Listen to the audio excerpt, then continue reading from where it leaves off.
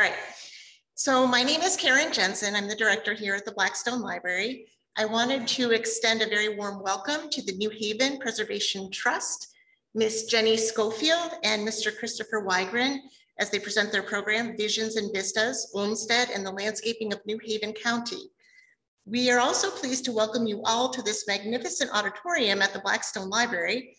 This program was made possible in part because of our friend, John Herzan, who was a member of the building committee that guided our recent renovation. John is a resident of Brantford, and as many of you know, he served as the New Haven Preservation Trust's Preservation Services Officer for 15 years. He's passionate about history and architecture. He's been so generous in sharing his knowledge and expertise with all of us at the library. It's been my absolute privilege to work with him on our renovation project. And now I will turn the podium over to John, who will introduce our speakers. Thank you.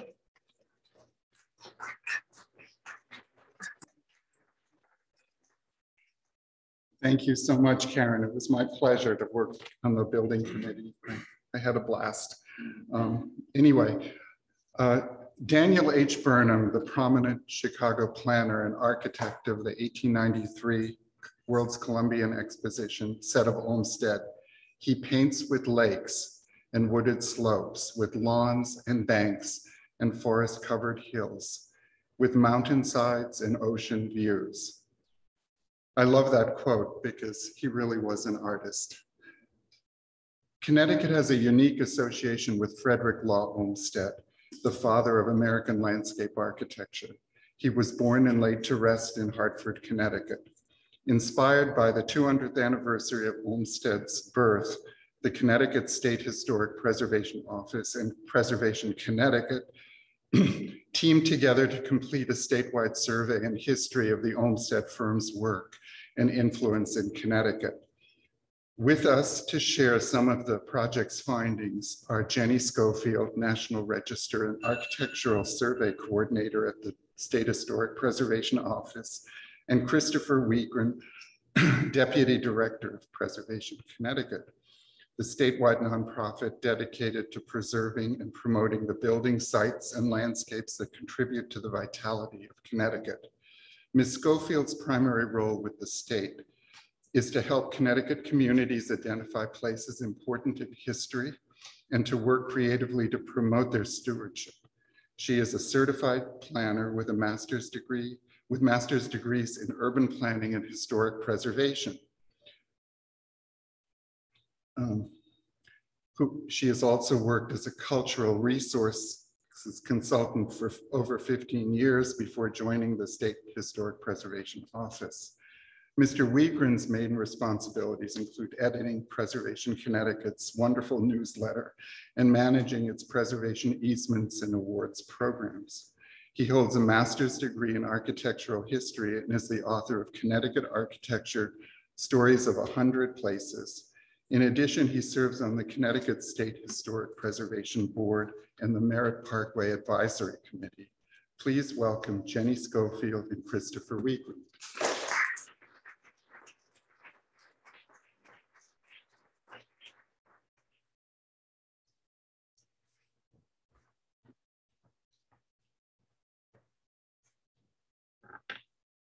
Okay, can you hear? Yeah. To bring this way down.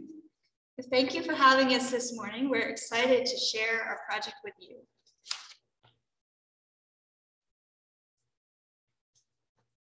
So as John mentioned, Frederick Law Olmsted Sr., who you all know as a famous national figure, the father of American landscape design or landscape architecture, is pretty well known.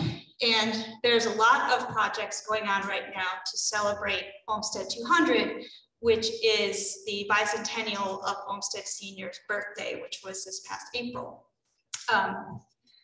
But our project was inspired because a lot of people don't know about Connecticut's very special connection to this national figure and our role in the creation of the landscape design field. So as John mentioned, Olmsted Sr. was born here, he's buried here, and he gets a lot of his foundational experiences in the Connecticut landscape and on Connecticut's farms and in the river valley. So all the way back in 2017, both Chris's office and my office started to talk with the National Association of Homestead Parks about how Connecticut's role in this national, the national development of landscape design was not really well documented.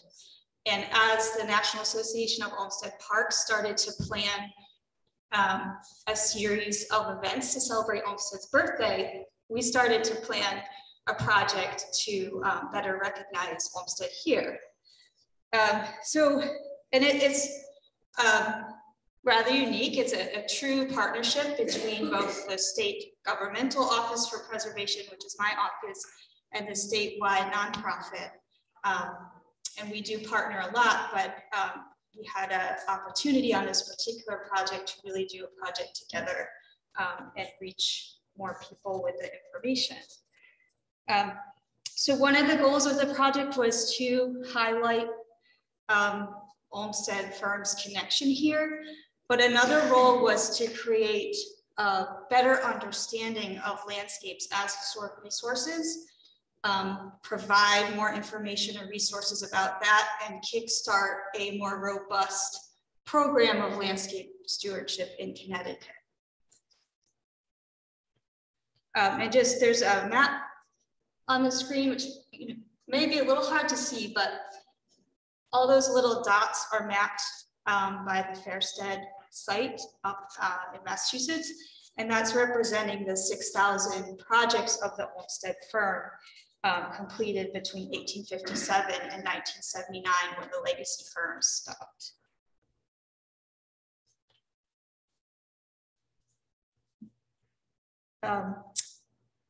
So in terms of historic resources, historic properties, we've always appreciated our landscapes here in Connecticut, but nationally it takes a little while to understand that some of the setting, some of the environment that we're standing in is actually a historic resource in itself. So in terms of traditional means of documenting these places, landscapes don't get a lot of attention until about the 1990s. 1978 is the Alliance for Historic Landscape Preservation, which is an international group of professionals.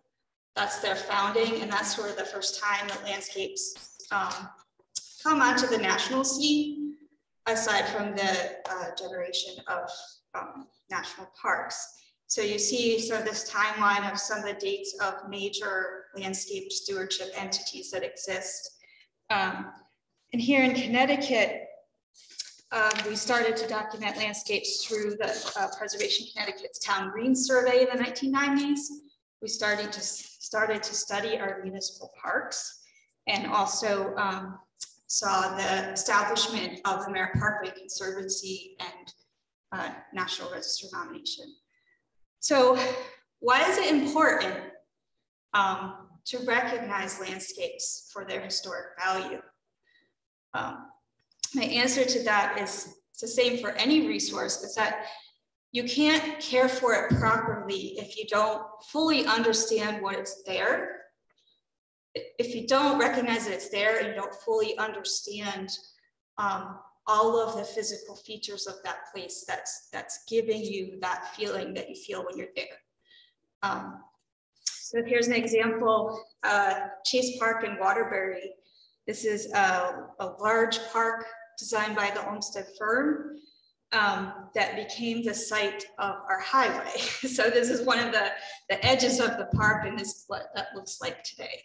Clearly, when the highway was constructed, there was no appreciation for the value of that park, or it was outweighed by the need to build the highway. So here's Chase Park.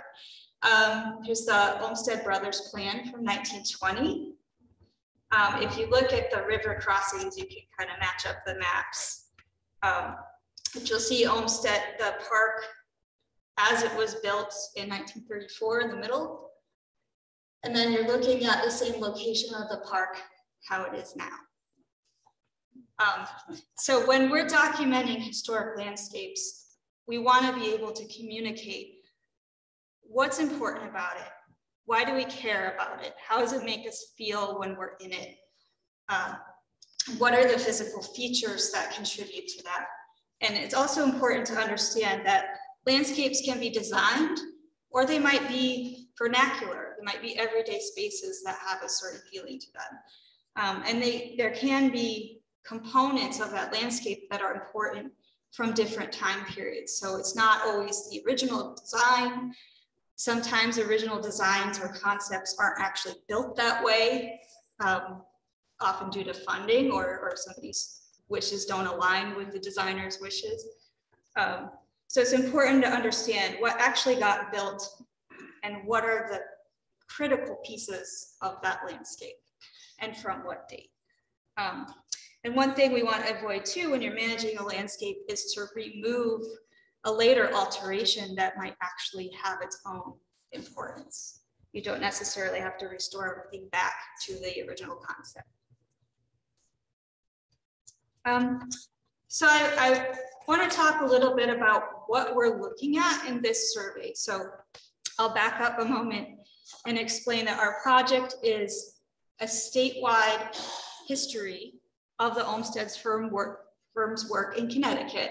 So the whole firm, from Olmsted and Elliott through the brothers, all the way up through the latest iterations of the firm. We're doing a history that is focused on Connecticut and how Connecticut plugs in to the Olmsted firm's work and to the characteristics of the Olmsted firm's design that are known nationally. And then we've surveyed a good chunk of the properties that the Olmsted firm designed. So I'm going to explain a little bit about the type of information we've been collecting in this survey. And then Chris Wigren is going to go into more detail about what actually are the Olmsted firm's characteristics and how are those represented in New Haven County. So here's an example of our survey form. This is notable for us because we haven't ever had a landscape survey form. So we survey buildings all the time and other types of resources, but we haven't had a document that is specific to landscapes and the type of information you would want to know about a landscape. This is a survey form that we expect could be used for any type of landscape, not just the Olmsted firm going forward. So as people are doing regular architectural surveys, they could be filling out landscape forms as well. So it's a little bit hard to see, but there's the type of landscape. Is it designed or vernacular? Is it agricultural? Is it linear? Who designed it? And when we say designer, it's not always just a landscape architect. It might be a gardener, a maintenance person, a property owner who contributed to the design. And there's some information here collecting about what type of environment that it's in. So is it urban setting? Is it, which sort of geological region of Connecticut is it in? What kind of natural drainage or slope does that property have? And then we focus a lot on some characteristics or qualities of that place that are called the visual assessment summary. And the items in this list are based on the National Park Service Cultural Landscape Inventory, which is something that the National Park Service developed in the 1990s in order to understand their own landscapes that they had within the national park system. So I'll just go through a couple of these, because it's helpful when you're standing in a place and you're thinking about, okay, I really like this place. What is it about it? What do I need to pay attention to? What's maybe not so important? So one of the qualities we're looking at is the layout of a place and the spatial relationships between things. If there are buildings or trees, where are those placed? How close together are they? Are you getting linear views or paths or formal paths, or are you getting curvilinear places or places without defined edges? Again, Chris is going to talk about some of these projects in more detail, but this is an example of a subdivision designed by the Olmsted brothers where they added these curvilinear streets into what was previously a more regular grid. And one of the spatial qualities they were trying to achieve was a village-like feel with easy access to a green. So even though you were near a factory, you're in a rural feeling place in your neighborhood.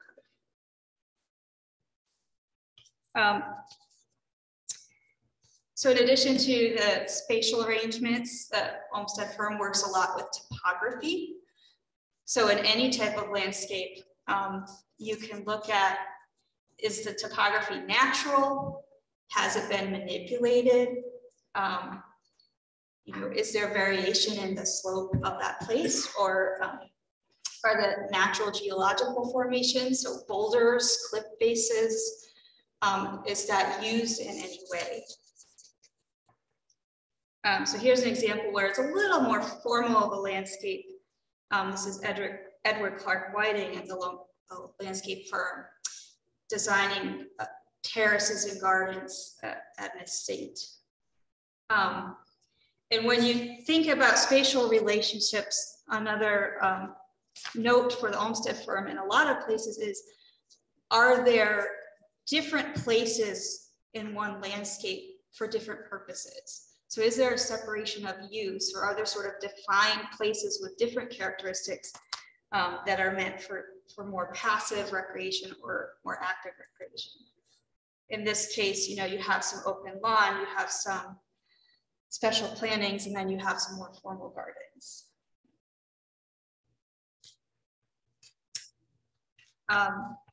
So here we are.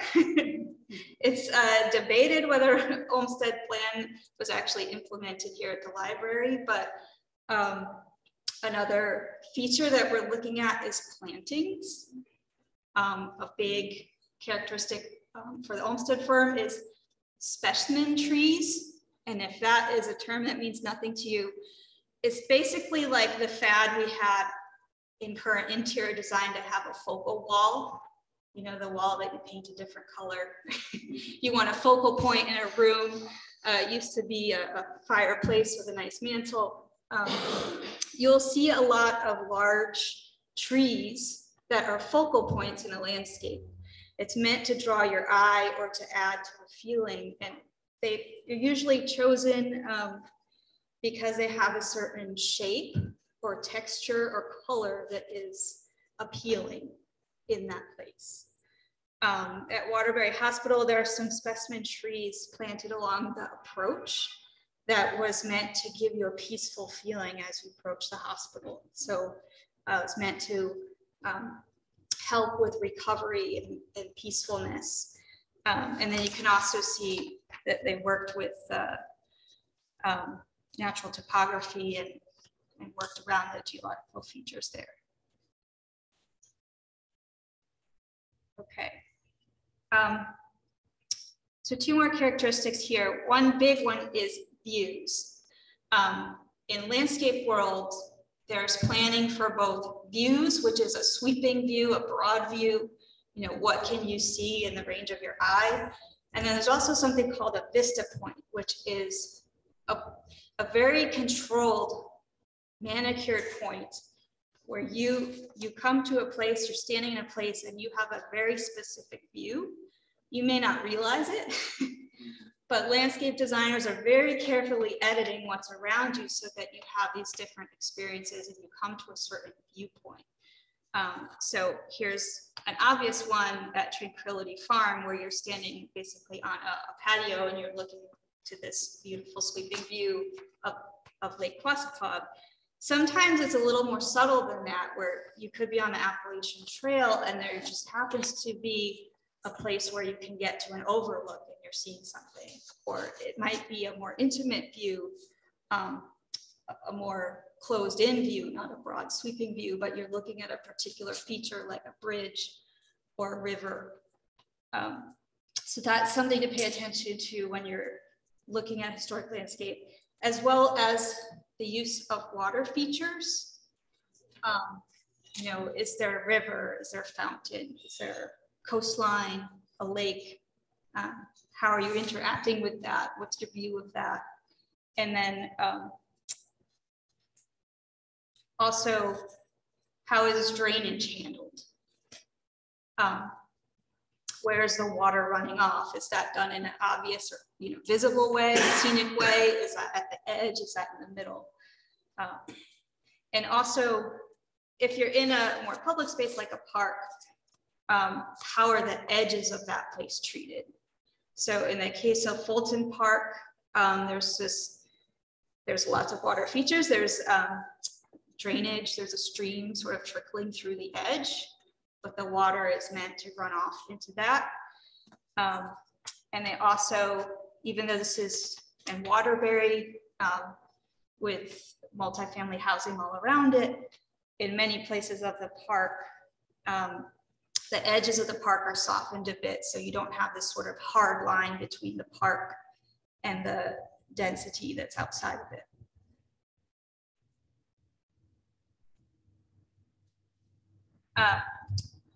So I'm going to turn it over to Chris in a moment, but I just wanted to share what we found out about Connecticut in terms of Olmsted work. So there are 298 projects that were given a job number. Chris can explain more, but usually anytime the Olmsteds had correspondence about something, they filed it and they gave it a job number. So not all those things were actually done, but for Connecticut, we have 298. As far as we can tell so far, and these are still kind of draft numbers, but as far as we can tell, about 226 of those were actually completed by the Olmsted firm. We so far have surveyed about 131. And all the different colors that you're seeing here represent different types of landscapes. So there's subdivisions, cemeteries, campuses, grounds of different places. So residential grounds, institutional grounds. And the National Park Service over several years has categorized those and made 14 different categories. So they're able to map, where are the monuments, where are the burial places. And there are a couple of different national maps like this. We're also mapping the properties we've surveyed, and we're trying to do that with extreme accuracy. So we'll actually have a point that is on the correct parcel so that we know where things are. So I'm going to turn it over to Chris to tell you more about what's in New Haven County.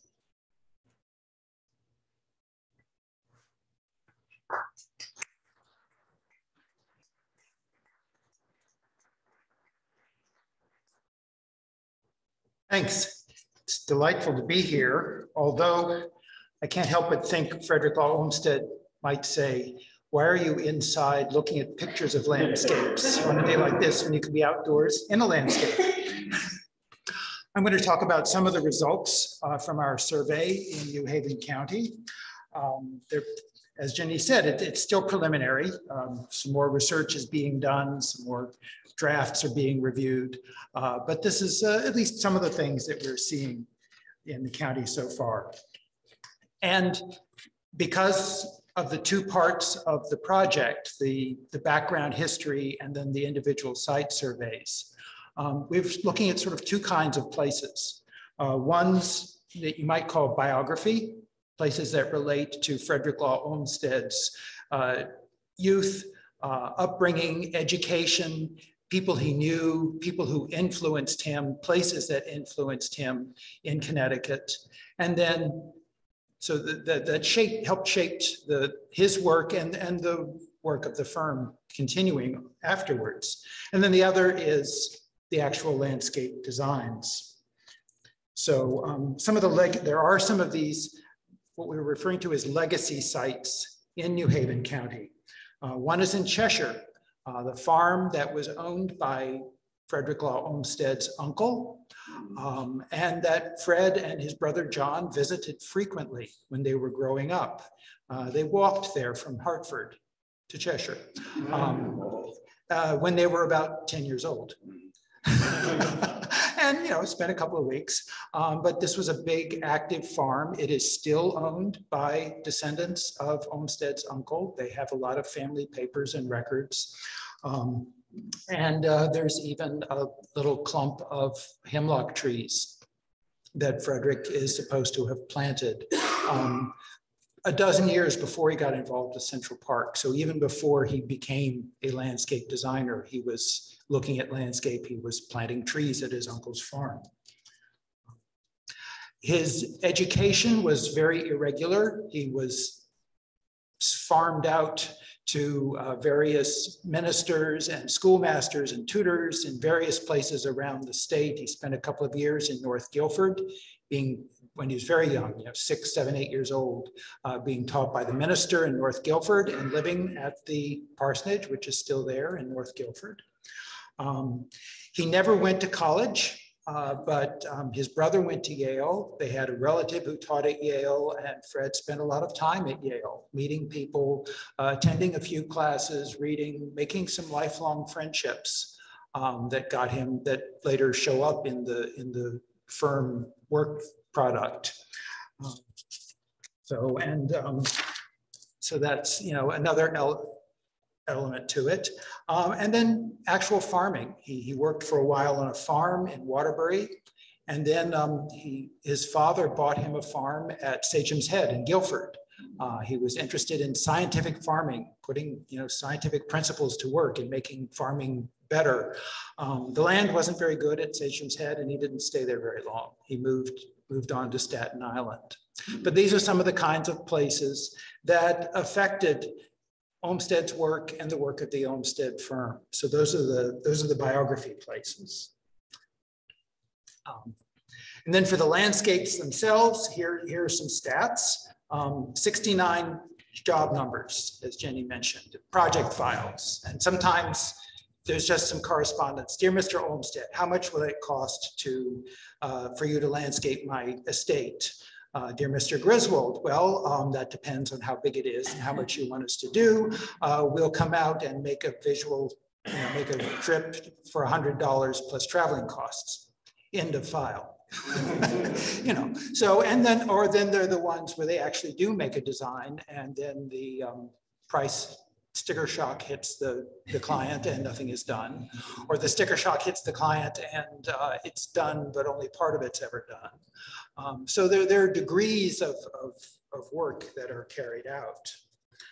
But of those 69 job numbers, 9 of them from Frederick Law Olmsted's lifetime, and then the rest from later in the career and the work of the firm. 34 of those we've surveyed for the Olmsted project, 6 again from Olmsted's lifetime, and 25 of those we've rated as recognizable. There's something there that you can look at and you can see this is a historic landscape created by the Olmsted firm. It may not be entirely intact. It may be just bits and pieces, like you saw Chase Park there in Waterbury, but on quite a number of them, there's still much more that you can see. And then you can see some of the types. We've got campus plans, cemeteries, estates, parks, grounds for hospitals, grounds for public buildings, one church, private residences, subdivisions, one city plan. So there's a variety of kinds of work. The overall work product of the Olmsted firm is categorized into 14 different types, and 13 of those are found in Connecticut. So they did a lot of stuff here. Before we get much farther, here are the Olmsteds. Frederick Law Olmsted, the founder of the firm, and really the founder of landscape architecture. That's even a term that he invented in America. He really gets started with the Central Park in New York design in 1857. He retires in 1895 due to failing health.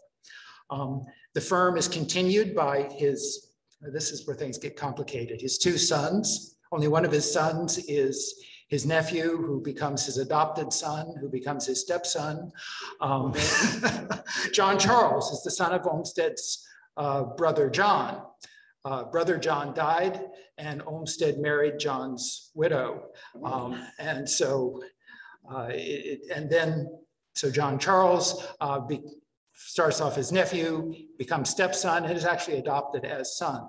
So he and Frederick Law Olmsted Jr. continue to run the firm as Olmsted Brothers. John Charles dies in 1920. Frederick Jr. dies in 1957. And shortly after that, Olmsted Brothers becomes Olmsted Associates and continues to operate until 1979, when it's shut down. And the Olmsted site in Brookline, Massachusetts is given to the National Park Service in 1980, along with all the records, or a lot of the records anyway. They've got rooms and rooms of them. Many of them are available online, but not everything. So obviously, over the course of 120 some years, the nature of landscape architecture changes. Changing times, changing client desires, changing fashions. But there's a lot that remains uniform through the firm's practice as well. So we're going to look at some of the sites, starting with where we are right now, the Blackstone Library. There's not a lot of material available online. There are 5 drawings. We didn't have access to any of the correspondence, so it's a bit hard to tell exactly how much they did. But the file starts off with this drawing of the plans for a building. Doesn't quite look like this building, does it? It looks like 3 buildings, a library and an auditorium, and then what seems to be a librarian's residence. They're connected in a straight line by a colonnade.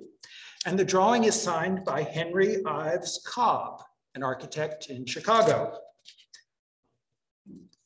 So, and if you know, how many of you know anything about the history of this building? Have you ever heard of Henry Ives Cobb in relation to it? No, you haven't. So there are several site plans in the file. They all look pretty much like this. This is the most finished one. So you've got that 3-building complex, only it's been bent a little bit to face the corner rather than to face straight out onto Main Street. And they've added some things. You can see the house, and then behind the house and the auditorium, there are a couple of things labeled shed. I assume that means carriage sheds. There's a laundry yard and a service yard marked out. So they're thinking about not only, where do you put the building and what kind of trees you plant around it, but they're thinking about provisions for things like service and laundry and carriage parking. So that, that this is part of a landscape architect's brief. And then we have the building as it was built today. A different design by a different architect, Solon Beeman, but he's also from Chicago, where the donor lived. But a couple of elements seem to survive from that original layout. There's some similarities to Ives's plan, the curved edges, the rotunda, the dome suggesting a circular space, that same as that other drawing had. And from the Olmsted work, you've got the idea still of the building facing diagonally towards the corner rather than straight out onto Main Street. So that I think the idea is as if you're coming up the street from East Haven, you're going to see more of the front of the building and not the side of it, that it faces there. So that's the plants I just found out this morning. A lot of the plantings that you see outside now date to much later in the 20th century to a local enthusiast for exotic plants. And it's interesting to walk around and read all the trees that are labeled with it's coming from Korea, Japan, and China. So very exotic plantings out there, much simpler. Couple of elm trees and grass around the building in this early postcard. So parks are obviously a very important part of the Olmsted firm's work, starting with Central Park in New York, always a mainstay. Waterbury has 3 interesting Olmsted firm parks, all from later in the firm's practice. Fulton Park is very much what you think of when you think of an Olmsted park. A large urban space in the middle of a city, but looking very naturalistic, pastoral with open lawns and trees singly or in small clumps dotted around it. It's a very peaceful kind of landscape, gentle slopes. And as I say, not a lot of stuff to look at, built things in it.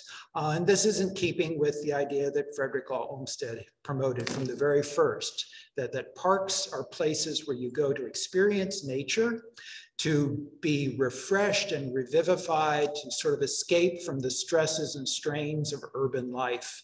And that just by walking through a beautiful natural landscape, it sort of works subconsciously on you to rest your spirit, to refresh you inwardly.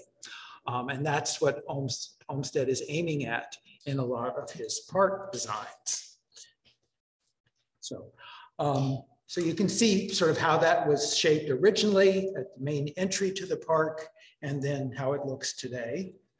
By 1920, that sort of passive recreation, walk through a beautiful landscape aspect of park design was continuing, but there also was a lot more interest in active recreation, in ball fields and other places for organized sports and activities.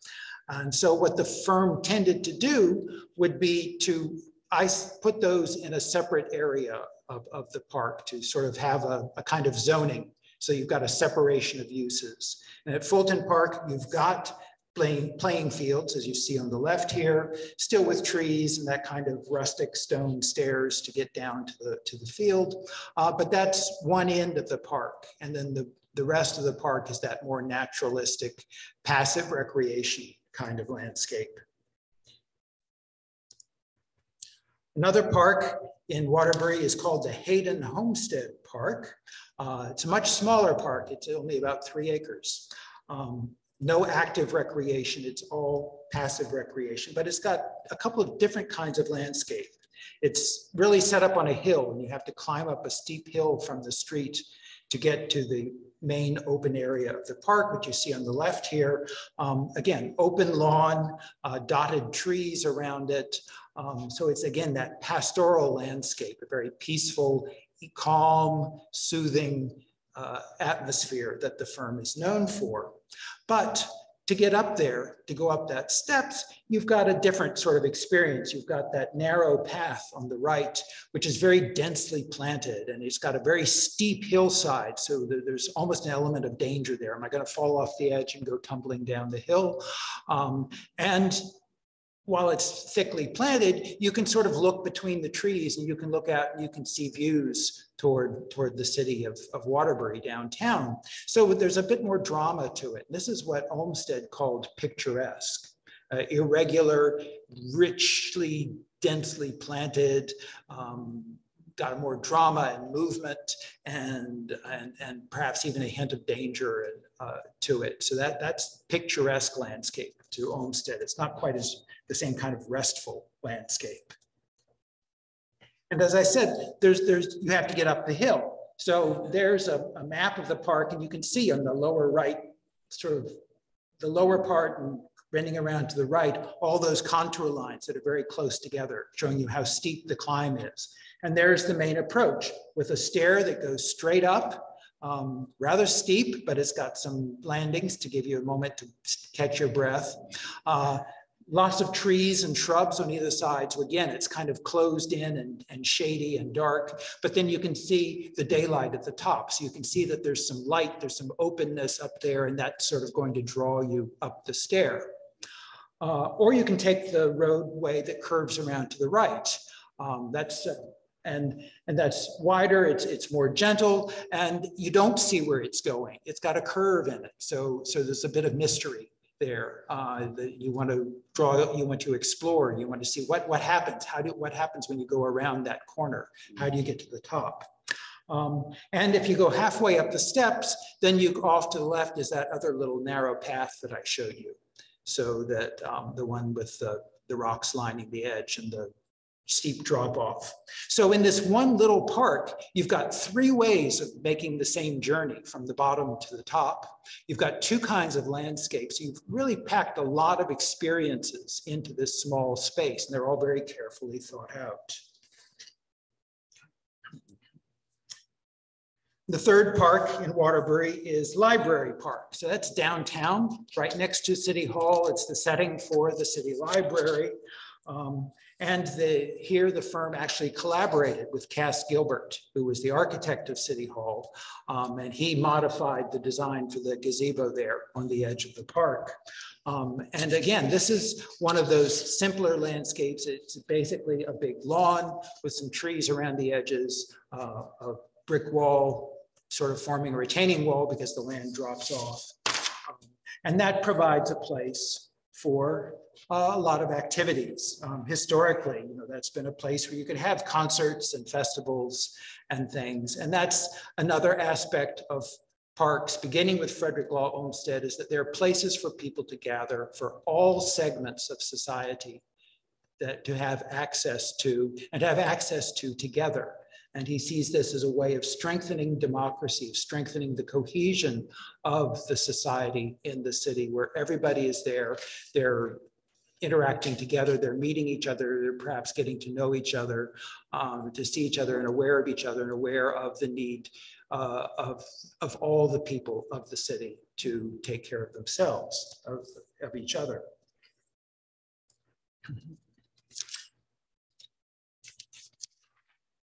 For the New Haven Trust, I'm going to look at a few jobs, especially in New Haven, which begin with a citywide plan that Frederick Law Olmsted and Cass Gilbert, the architect from Waterbury, he's a New York architect, but that he worked in Waterbury, had created a citywide plan for the city of New Haven in 1910. The best known aspect of that is what you see here. It's a proposal for a grand boulevard that would connect the railroad station to the New Haven Green downtown. Before that, there was no simple way to get from one to the other. So you were arriving in the city and you're kind of left on your own to figure out how to get downtown. This was obviously never built, but it's become kind of famous as one of those what ifs in Connecticut architectural history. A lot of the influence of this may be from the Macmillan plan for the mall in Washington, D.C., where Frederick Law Olmsted Jr. had been a part of the committee that created that. Really still young in his career. He was only about 30 when that commission was done, and he was working with people of his father's generation, Charles McKim, Daniel Burnham, and others. So that really got planning into his blood, and planning becomes an important part of the firm's work in a larger scale. And equally important, besides the grand Beaux-Arts Boulevard in downtown New Haven, the city plan spends a lot of time talking about recommendations for parks and open space and making sure that there's a distribution of open space throughout the city, not just in a few places, so that all citizens can get to parkland fairly easily. Either by developing new parks or expanding and improving existing parks. And as you can see, the firm then did work on several parks in New Haven. We're going to look at a few of them. Beginning with the New Haven Green. In 1912, Frederick Olmsted Jr. Writes a report, recommendations for the green. He talks a lot about retention and care of the elm trees, which had been iconic since the early 19th century. By the early 20th century, we're really suffering stresses, beginnings of disease, and just lack of care and maintenance as well. So he talks about things such as irrigation. And he also makes a suggestion for a walkway around the edge of the lower green. If you know that sort of gravel path that goes all the way around, lined on both sides with lines of elms and occasional benches to sit at, that's an Olmsted design in the middle of the New Haven Green. Another is East Rock Park, which had been designed in the 1870s by Donald Grant Mitchell, a New Haven resident, landscape designer of some renown and who coincidentally was born exactly 2 weeks before Frederick Law Olmsted. So he's celebrating a bicentennial this year too. But in the 19-teens and 20s, the Olmsted firm worked on some expansion, adding playgrounds, playfields down at the lower part of the park, and then a bit of engineering. The Mill River, which runs through the park, is a tidal river. It can flood sometimes, and also when the tide is low, you get mud flats, which can be unattractive and unappealing and malodorous.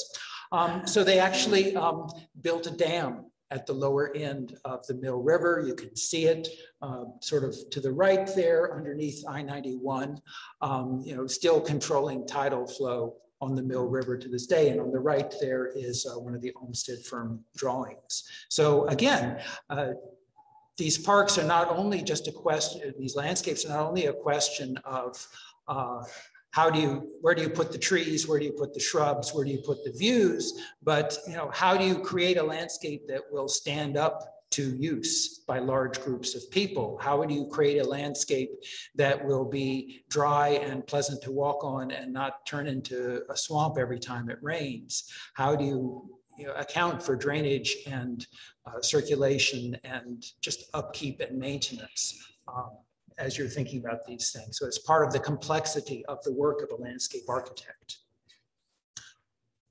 Another job is the West River Memorial. How many of you, like me, were very puzzled when I first discovered this long, straight stretch of water on the sort of connected to the West River on the west side of New Haven? Turns out that was part of an Olmsted design. You can see the design on the right with that long, straight stretch done in 1919 or so. And when you look at some of the renderings, at the bottom there, you can see the long stretch, and something at the very end by the red arrow turns out to be an obelisk. This was going to be a World War I memorial. And they dug the canal and work stopped at that point. And New Haven's World War I memorial is the much more affordable flagpole on the green now. And not only that, but this canal lines up directly with West Rock. So it's pointed right at it, taking advantage of creating that very defined view that Jenny talked about. And again, the idea of an obelisk at the end of a long, narrow body of water. How many of you have been to the Washington Monument, the tidal basin, not tidal basin, the reflecting pool in Washington, D.C.? Clearly that was something that was created by the Macmillan Commission that Frederick Law Olmsted Jr. worked on. So there's some connections going on there as well.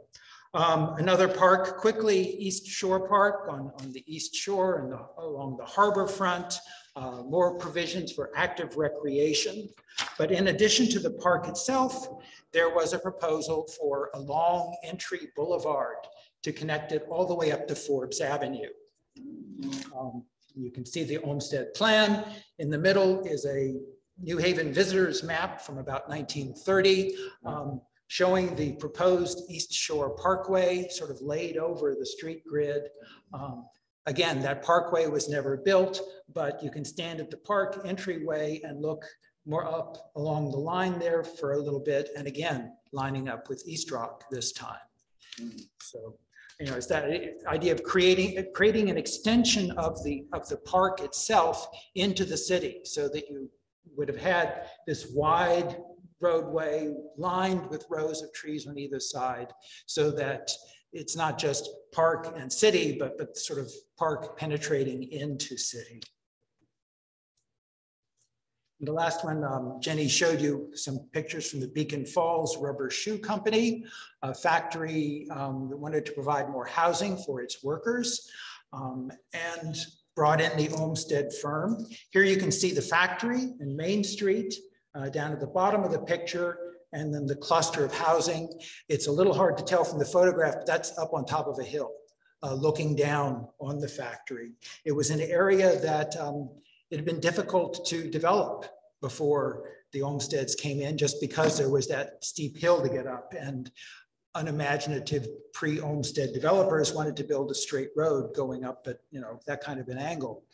But the Olmsteds brought in curved roads, partly just to provide a more gentle climb up the hill, but also to provide a sense of variety and sort of sense of movement and attractiveness into the community itself, the village-like feel that Jenny talked about. So you've got curving roads again that are sort of inviting you to see what's around the next bend.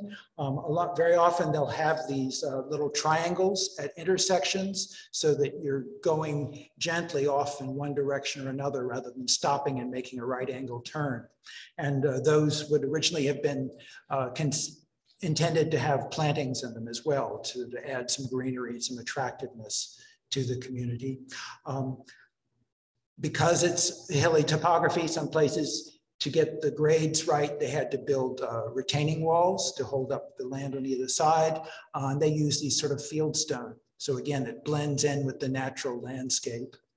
And even some of the houses, these are kind of standard arts and crafts bungalows, but the Olmsted firm actually provided drawings, sample drawings of colonial revival style houses that they might build there. And they use a lot of trellises and pergolas and things. So again, you can have plants growing up the house to help tie them into the landscape. So those are some of the sites we've looked at. And to sort of go back then and look at some of the common themes among them. The first one, always with Olmsted, Frederick Olmsted, is scenery. He sees it as an essential adjunct for human existence. The experience of nature provides refreshment, revitalization, especially as an escape from city life. And as I said, it operates subconsciously on you. This is an idea he gets from Hartford theologian Horace Bushnell, the idea of unconscious influence. Bushnell wrote an essay on that title that talked about how we absorb things without thinking about them sometimes. And Olmsted clearly talks about how this works in terms of landscape.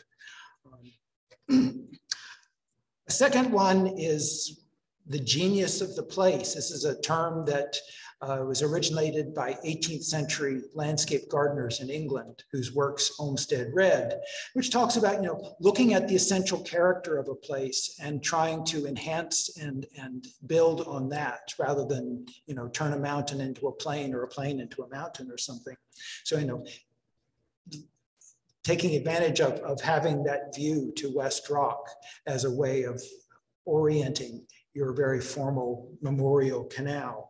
And in a sense, this sort of fits in with modern ideas of sustainability, where we want to work with nature rather than against it for projects that will hold up, that will not require this eternal maintenance to keep from falling back into an undesired state. Movement is important in most Olmsted landscapes. The idea is that you're not just going to sit still in them, but you're going to move around. You're going to get changing views and vistas. So that gives you a sense of richness. It provides a sort of an impetus to exercise, at least the basic level of exercise where you're walking and you're pausing and you're turning and you're moving, you're not just sitting still.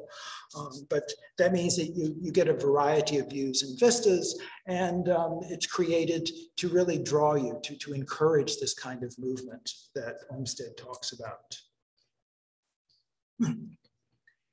Key to each landscape is that it has a purpose and an idea, and is designed as a totality to meet that purpose or to express that idea.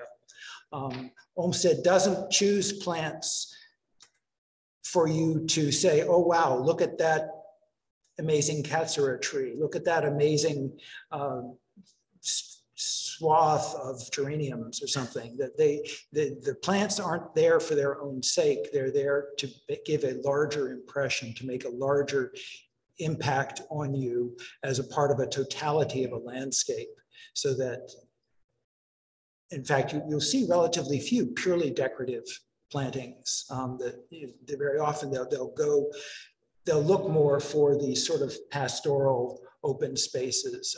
Later on, the firm will be asked more often to design flower gardens. Say, Frederick Law Olmsted himself didn't like doing flower gardens. He would try to sort of hide them away or put them in a very focused, closed off sort of space rather than something that you would see from a house or from a landscape, because it's hard to keep a flower garden going all year round. And when it's down season, then you've got this sort of bare, unattractive area. And that's not his idea of what nature is for. Nature is not for growing little pots of flowers or Victorian carpet bedding. It's for refreshment, it's for scenery, as he talks about it. And then the last idea, and the most important one really, is the idea of service. It's the common thread that runs through all the different professions that Frederick Law Olmsted tried out before he really became a landscape architect. He was a journalist, he was a farmer, he was the director of the Sanitary Commission during the Civil War, he was a publisher, he was an author, and none of those quite worked for him, that all of them fed into the landscape design in the end, but all of them were also built around, well, as he wrote in 1846, he's 24 years old, "I want to make myself useful in the world, to make others happy, to help advance the condition of society." And so that's what makes his landscapes important, I think, is that they're really part of trying to make the world a better place. And to preserve them, to continue that purpose is an important thing for us to do as well today. So those are some of the Olmsted landscapes. Thank you all for your attention, and we can find out some questions.